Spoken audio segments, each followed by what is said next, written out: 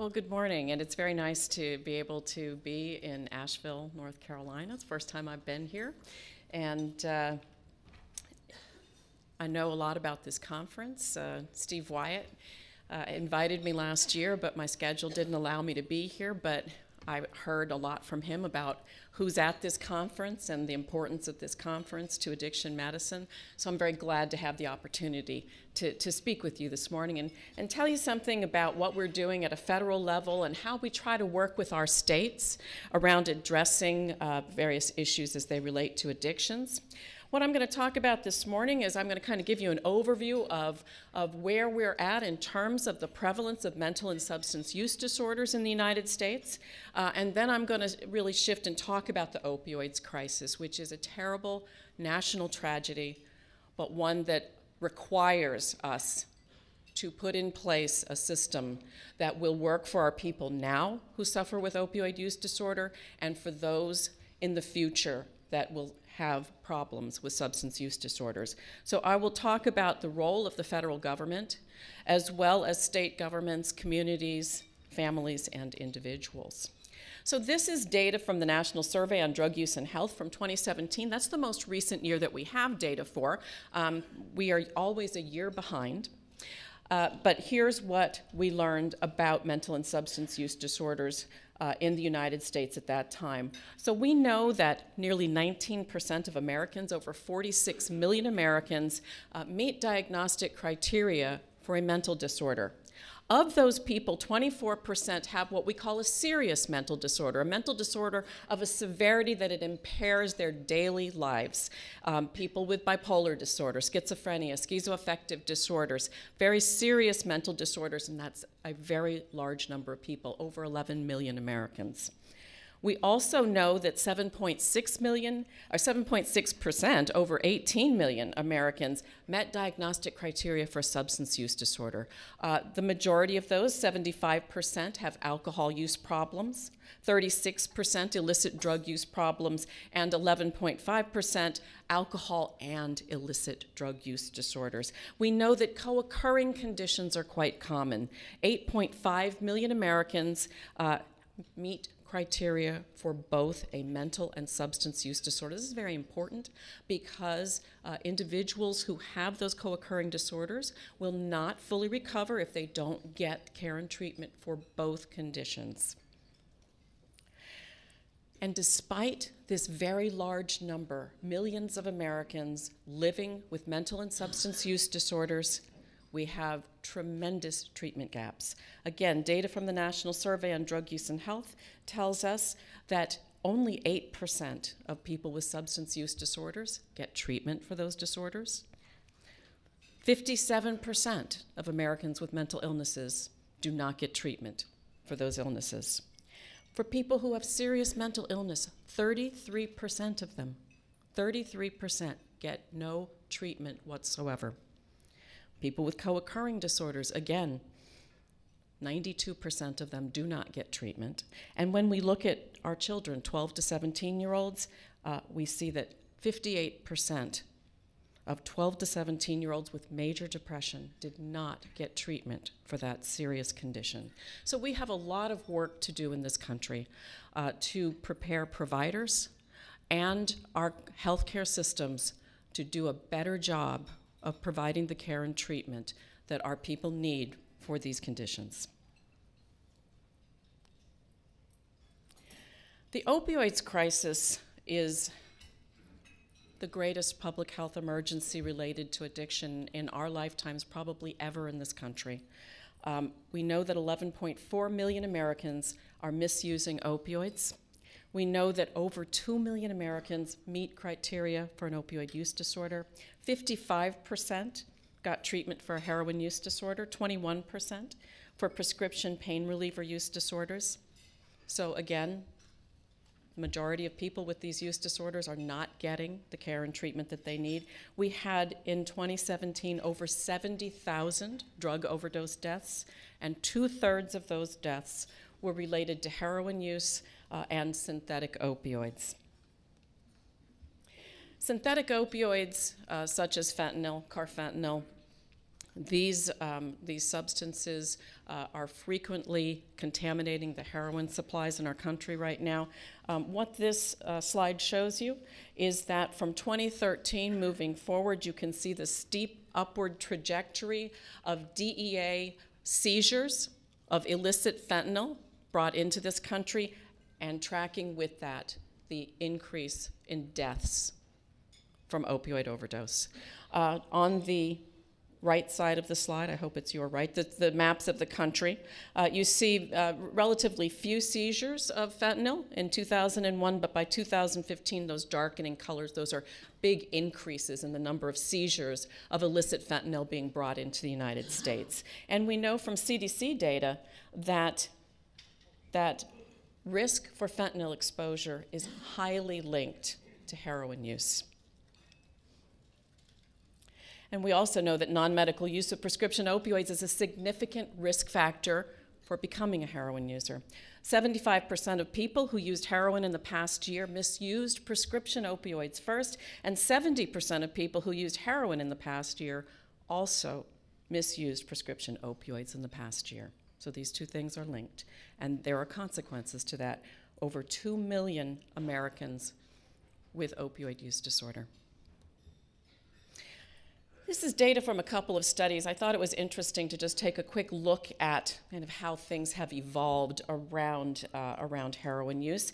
This is a study from Meharry and colleagues back in 2011, so they looked at the years just prior to 2011, and in their study they said 3.6% of non-medical users of prescription opioids had initiated heroin use within 5 years of starting to misuse prescription opioids.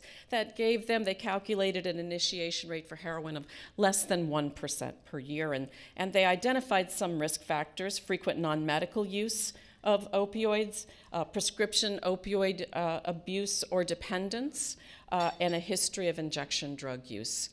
Carlson and colleagues reported on more recently in 2016, so the few years leading up to their publication, they followed a cohort of 18 to 23-year-olds, so young adults, and they followed them for 3 years. And they found that 7.5% initiated heroin use, these were misusers of prescription opioids, initiated heroin use over 36 months. They calculated an initiation rate of 2.8% per year. And their risk factors, not so different from Meharry, prescription opioid dependence, an early age of initiation, non-oral routes of abuse, and only using prescription opioids to get high. So these were not people that started using prescription opioids because they had a pain problem. These were people who were misusing prescription opioids for the effect of prescription opioids. But what this shows is the increase in that conversion over to heroin, and particularly troubling what's happening in our young adults. This is data from the National Survey on Drug Use and Health. This is a survey, a set of questions that has been asked every year since 2006. And what these questions ask about is, if you're a person who has said you're misusing prescription opioids, where are you getting those prescribed opioids that you're misusing? And every year since 2006, we've seen basically the same results. 53% say, I get them free from my friends and relatives. And another 37% say, one prescriber, one doctor, one nurse practitioner, one physician assistant prescribed me so much opioids that I had enough to misuse.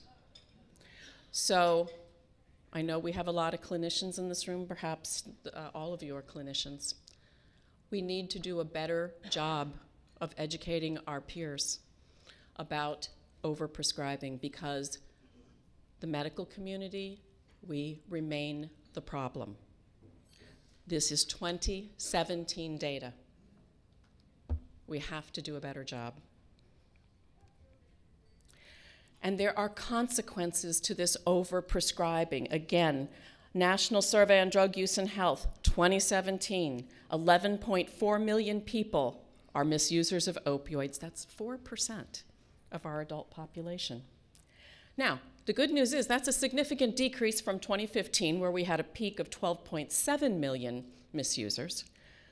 But I don't think any of us should be happy that 11.4 million Americans are misusing opioids, and of that 11.4 million, 11.1 million, the great majority, are misusers of prescription opioids. The deaths that we see are from heroin, mainly fentanyl, synthetic opioids that are illicit. But the majority of opioid misuse is still prescribed opioids.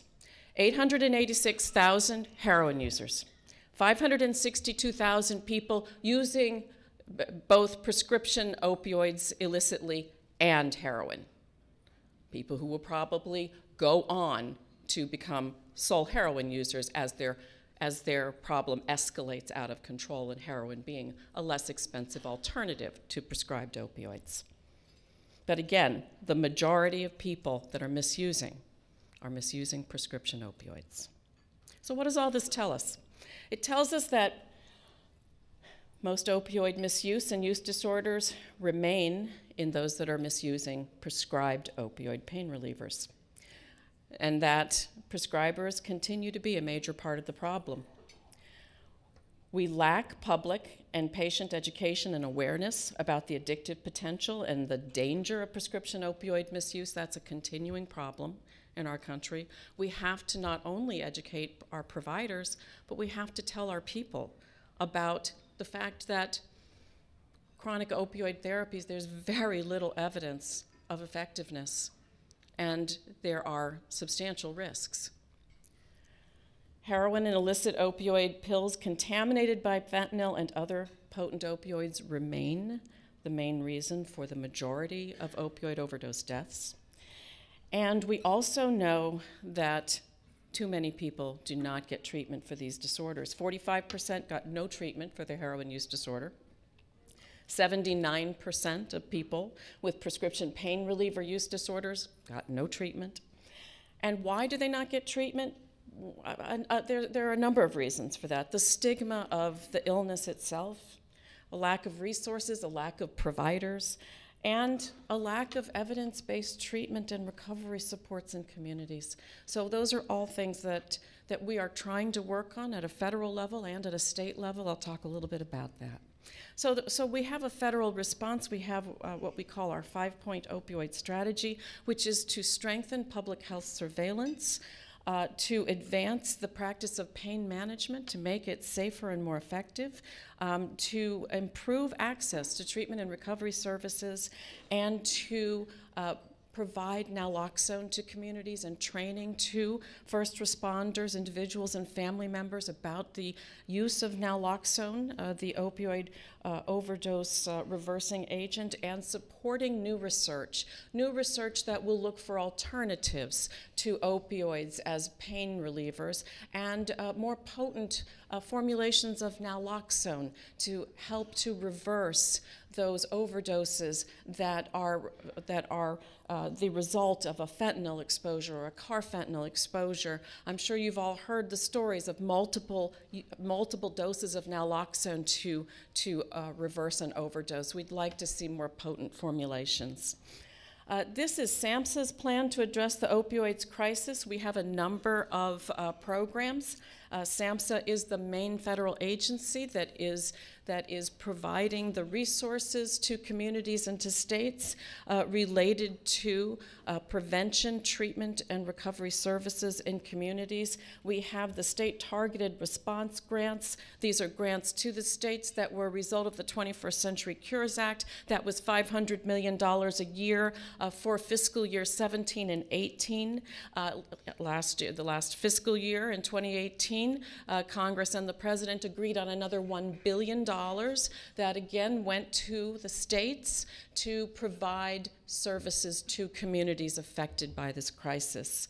In fiscal year 19, we have a program that we now call the State Opioid Response, and in that what has happened is the STR money, that $500 million, plus that extra $1 billion have been combined. So we have $1.5 billion, again in 2019, that is going to states and communities to combat the opioids crisis. These dollars sponsor public outreach, prevention, education, treatment, and recovery services.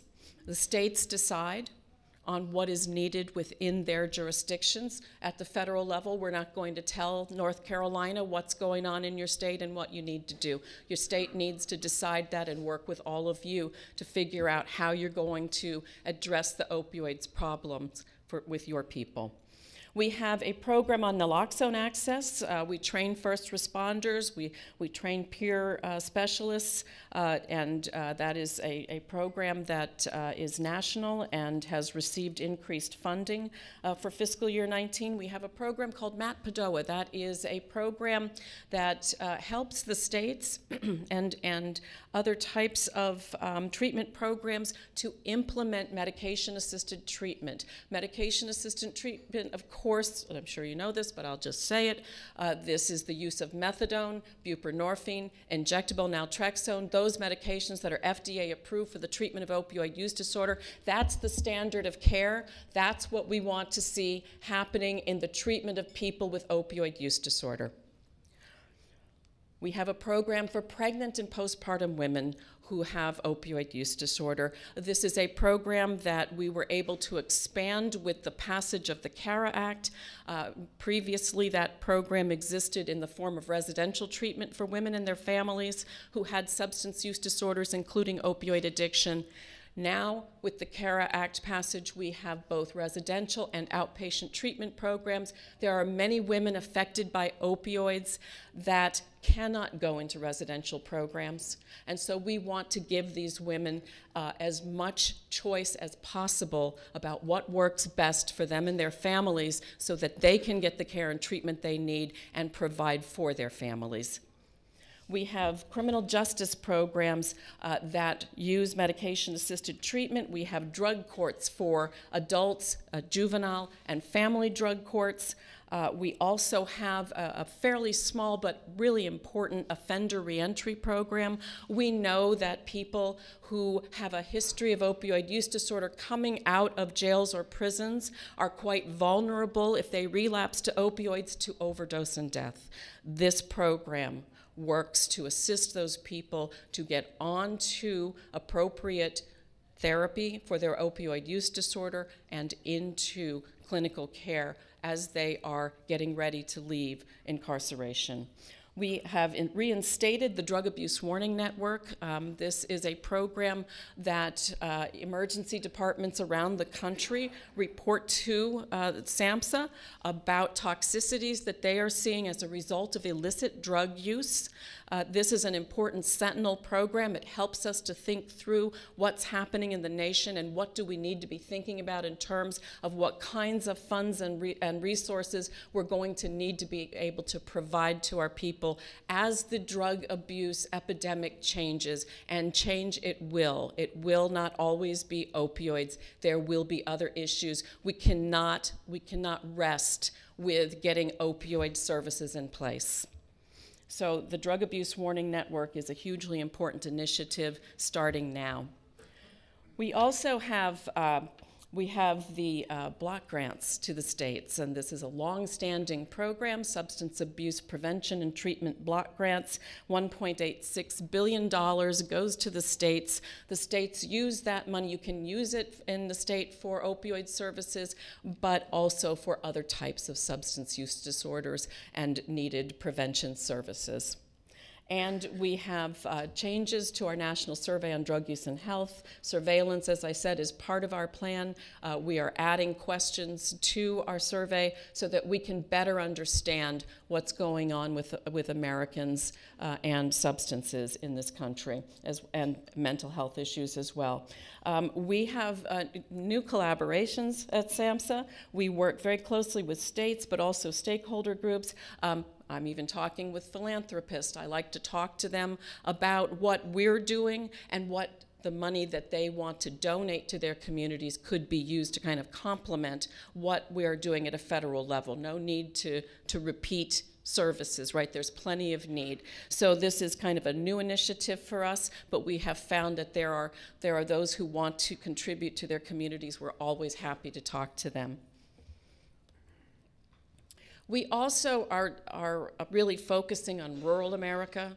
We know that rural America has been very hard hit by the opioids crisis. And so we have initiatives in a number of areas that SAMHSA works in with partners throughout the federal government. One of those areas is telehealth.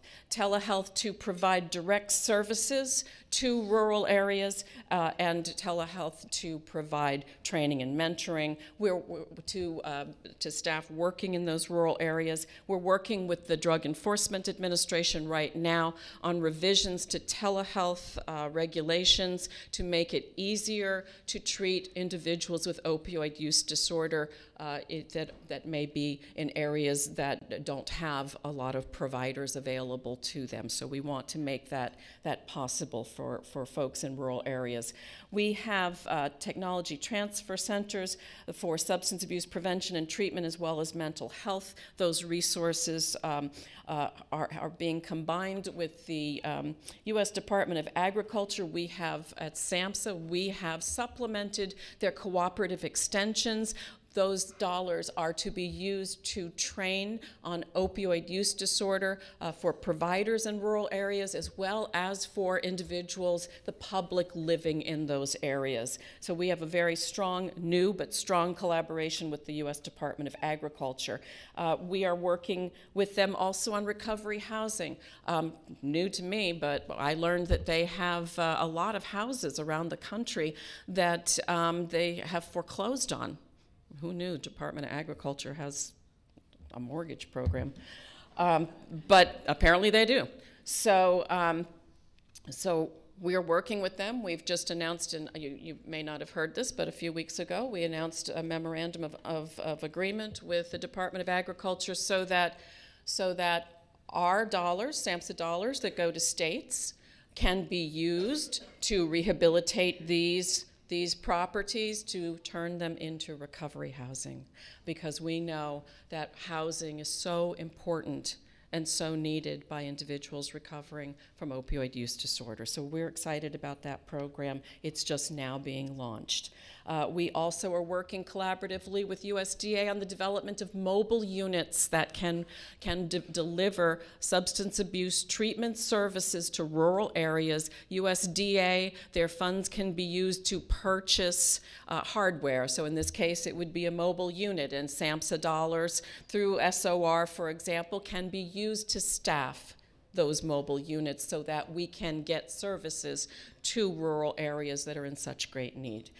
We also are working on community recovery supports, our peer programs, placing peers in emergency departments, putting them in communities to follow up with individuals with opioid use disorder who need their support and assistance. And we are engaging faith-based communities as well in terms of recovery supports and recovery housing. We are working on HIPAA and 42 CFR, better aligning these privacy statutes, and also SAMHSA did an advisory with the Office of Civil Rights to explain to emergency settings that it is not a violation of HIPAA, and certainly not a violation of 42 CFR, to tell families when a loved one has had an overdose and been treated in an emergency room setting. That's not treatment for substance use disorders. That's a medical emergency, and families need to be communicated with when that happens, and HIPAA allows that. Healthcare practitioner training and preparation is a very important part of what we do at SAMHSA. We have put a number of things in place, the STR, technical assistance and training grants. This is putting in every state.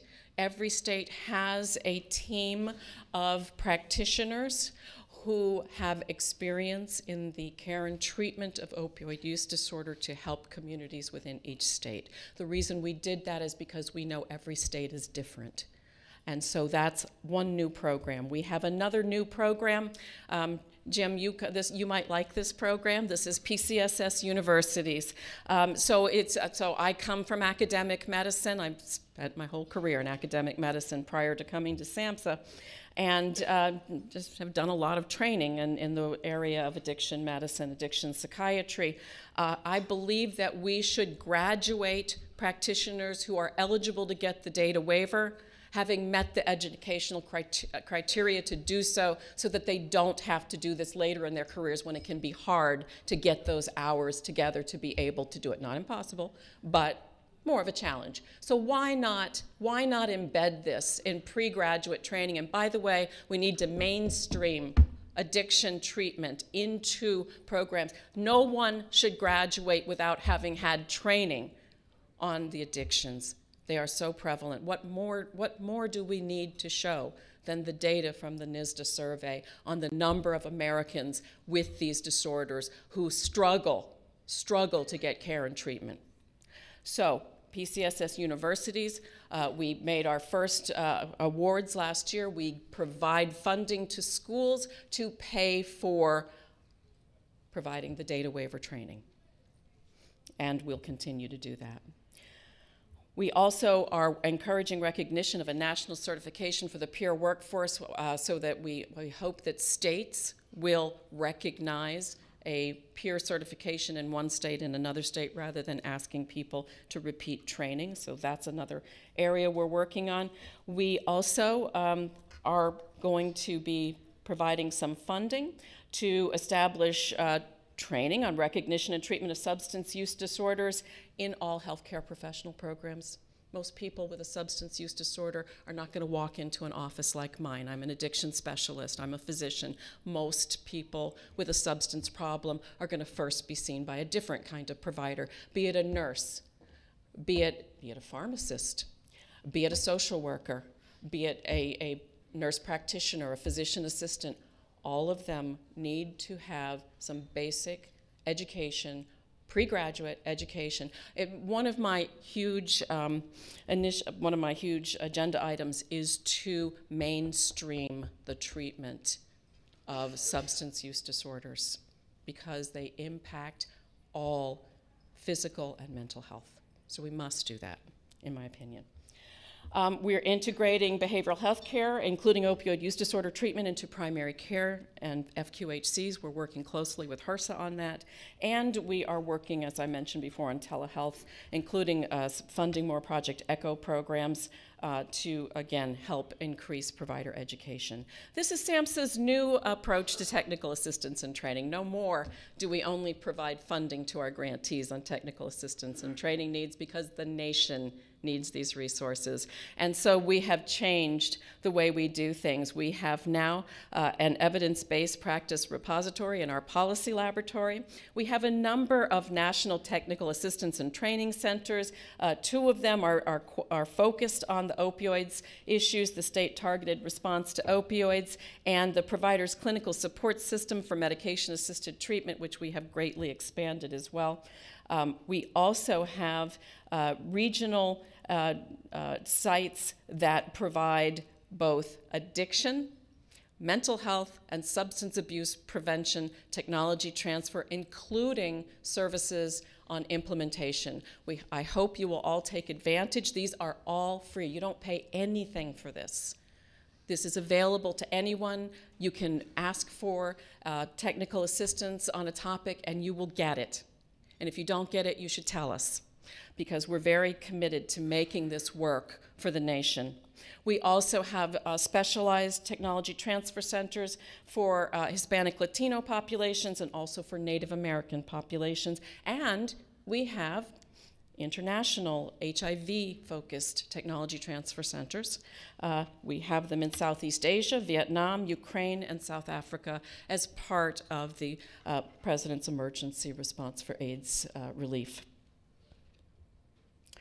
So what is needed from the states? We need to have the states work in partnership with us. States need to accurately assess their needs. How much of an opioids problem do they have? Where are your gaps? And how can you address prevention, treatment, and recovery needs of your people? That's a decision y'all are going to have to make. We can't, at the federal level, make that for you. We do think providing education to youth on the dangers of substance misuse and opioids misuse is something that isn't happening enough. And should happen more, so prevention interventions. First responder training on opioid overdose reversal. This has been, I think, extremely helpful in saving lives across the country. Going government officials and decision makers need to invest the time to learn about opioid use disorder and evidence-based treatment so that you will not hear from people. There's too much non-evidence-based treatment in the world of addiction medicine. And sometimes people in government who don't know the area that well can be swayed by certain arguments about certain types of treatments. Not useful, not useful. There's a standard of care. State officials need to learn it, as do those of us in the federal government. You should be in the states requiring your prescribers and other healthcare professionals to learn about opioid use disorder and its treatment. We're not going to get the epidemic under control until there is a concerted effort to do that. So consider requiring that every eligible practitioner take the data waiver. And by the way, just a suggestion, don't use federal funds that you get for prevention, treatment, and recovery services for education that we're already providing for free. Just a thought, just a thought. And require use of your PDMP prior to prescribing and periodically thereafter. The PDMP is a strong resource for helping in clinical decision making around opioids and the use of other controlled substances. We should be requiring evidence-based treatment for opioid use disorder. What is that? Again, medication-assisted treatment for opioid use disorder plus psychosocial and recovery supports. Be aware that detox alone is not effective for opioid use disorder. Lots of data on this, folks. This is not an open discussion. This is not, we haven't done enough research. Detox alone does not work. I know lots of people want it. I've had many patients tell me that's what they want. If they want it, please, they must get injectable naltrexone. If they've had relapsing disease, and we usually don't see people until they've had relapsing disease, if they've had relapsing disease, they don't have a chance in this environment unless they get injectable naltrexone. Please use it. And we would like to see providers receiving SOR money. If they don't provide medication-assisted treatment themselves, we know that there are a lot of social programs. They must be connected to providers who can provide medication-assisted treatment. That's in the funding announcement. That's a requirement. That's not optional. I really feel like I have to say this strongly. You must use evidence-based care. We cannot stop these deaths until people get evidence-based treatment. You can't detox them and tell them we'll give you support, have a good life. That isn't going to work. State Medicaid services. I would ask states to consider applying for an 1115 waiver to lift the IMD exclusion on substance use disorders if you think you need that, but particularly for serious mental illness. This is a huge issue, different topic. Maybe you'll invite me back sometime to talk about serious mental illness. I will just say, states, please consider this. This is a huge step forward. But these waivers won't be granted unless you have a system in place. So it's not enough to just have inpatient and outpatient. You must have levels of care: residential, outpatient, intensive outpatient, partial hospital programs, community supports. All of those things are so important to recovery. Require that programs receiving funding provide these services, and remove any prior authorizations for medication-assisted treatment, and remove the arbitrary limits on MAT. I don't know that that's a problem in North Carolina. It remains a problem in some states. And states are going to have to pay for the cost of treatment services. It costs money to treat substance use disorders, but why should our people be any different than those with other types of physical disorders? Physical health care is essential, including the substance use disorder care, care for mental illnesses if they occur, care coordination among providers, medication-assisted treatment, laboratory testing, and by the way, take a look at what you're paying for in terms of your toxicology screening. I would recommend that you consider point-of-service testing. It's very inexpensive. Laboratory testing costing hundreds to, I've even heard, over $1,000 for a test. This is nonsense. We shouldn't be paying for it. Psychosocial services need to be available: counseling, motivational interviewing, CBT, contingency management, individual, group, couples therapy, education about the risks of substance use, and the involvement of families in treatment. This is a slide that shows, I brought this because I wanted to show you that in North Carolina you need more providers of buprenorphine. This is from a study that looked at the number of providers in states by the rate of individuals with opioid use disorder.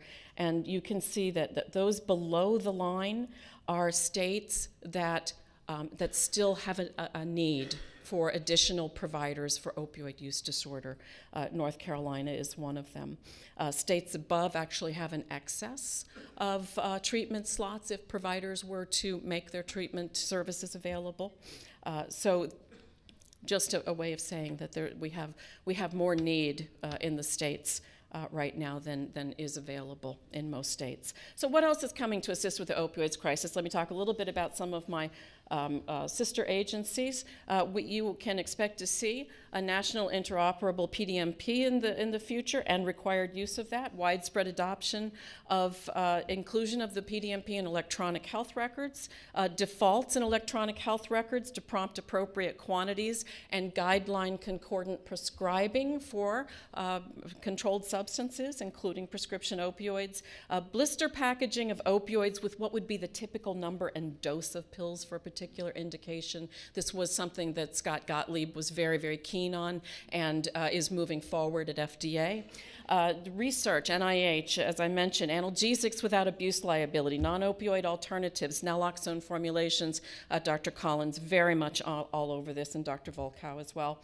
And payment policies to expand access to opioid alternatives and support multidisciplinary team-based care for pain management. We are working with CMS on those issues right now.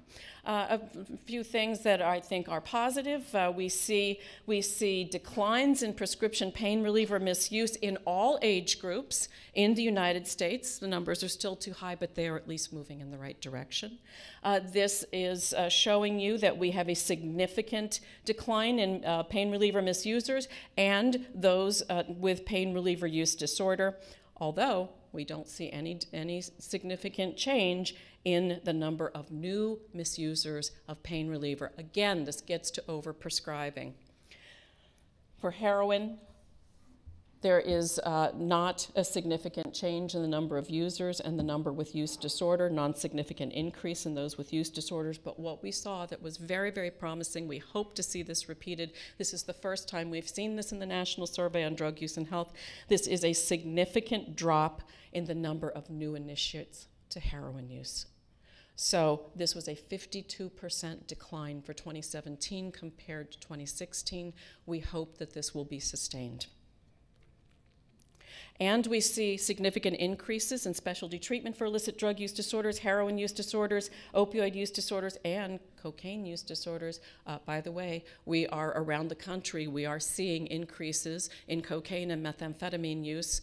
So this is going to be a problem that continues to show itself to be very difficult to manage in our country. And you can expect to see more of that, I think, in your own patients going forward, if you're not seeing it already. But we have some signs of progress. Decreases in opioids prescribing since 2011. Increases in methadone maintenance treatment, in specialty treatment programs that will offer buprenorphine, offer injectable naltrexone. Increases in the number of prescriptions for injectable naltrexone and for buprenorphine products. And dramatic increases in naloxone dispensing from pharmacies, which, of course, is a life-saving intervention for a victim of an overdose. So we also are seeing in the 2017 NISDA data, prescription opioid misuse modestly declining over the past decade, heroin use, fewer new users, and a modest decline in heroin use in our young adults. Significant increases in the number of people with opioid use disorder getting specialty treatment, plateauing of overdose deaths among commonly prescribed opioids, but continued increases in deaths related to opioid products contaminated by illicit potent opioids such as fentanyl. Some states are seeing a leveling off of opioid deaths. Others are still seeing increases. So we watch it closely at CDC. So the opioid epidemic continues to evolve. The Trump administration is all over this. We are doing, I think, everything we can, although if you have suggestions, I'm happy to hear them. We are very open to hearing about how our resources are working in communities and if anything we can do better to help you. One more thing. I've just decided that whenever I get the chance, I'm going to talk about this. Marijuana. Marijuana is sort of we see more states legalizing. 36 states, I think, now have medical marijuana. But here's what doesn't get talked about very much, but I'm going to talk about it as much as I possibly can. We see adverse outcomes, particularly in our children. Poor school performance, increased dropout rates, chronic use in adolescence linked to a decline in IQ that may not reverse even when they stop using marijuana. Use in adolescence associated with an increased risk of psychotic disorder in adulthood. Marijuana use linked to an earlier onset of psychosis for youth known to be at risk for schizophrenia. Significant numbers, we estimate about 10% of people that try marijuana will become addicted. Higher overall rates of car crashes in states that have legalized. And the association of marijuana use with abuse of prescription pain medications. Marijuana is not, it doesn't stop opioid abuse, it actually contributes to it.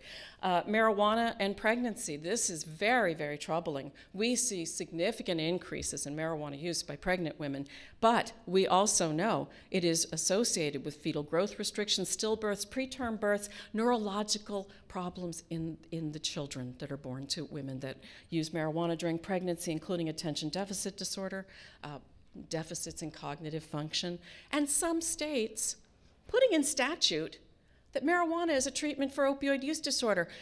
I just ask you, does this look like a treatment for opioid use disorder? If you think it is, please don't tell me because it'll just get me upset. I'll stop there. Thank you very much.